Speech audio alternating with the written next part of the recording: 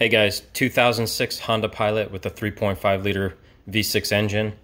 Started seeing a few little oil leaks seeping around the rear main seal and the valve covers. Realized that it was probably the PCV valve. I've had this happen before. I've replaced the PCV valve multiple times. Let me show you the difference between a PCV valve that's good and one that's bad. So here's a brand new one.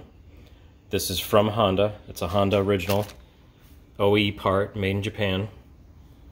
And listen.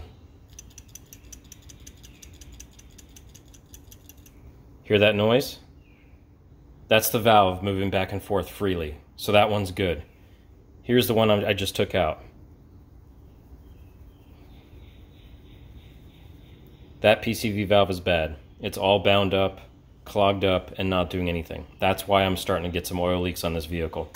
I've had this happen many times. This vehicle's got 234,000 miles on it. I've replaced the PCV valve every 50 to 60,000 miles. It's been about 55,000 miles since I did it last, and I just started getting a little bit of a seep around the rear main seal, and it's because of the PCV valve. So when you get one of these, make sure to get a Honda OE part. I'll leave you a link down below to where you can get this on Amazon. Amazon is the cheapest place to get this. You'll find it much cheaper than the dealership. I'll leave that link down below.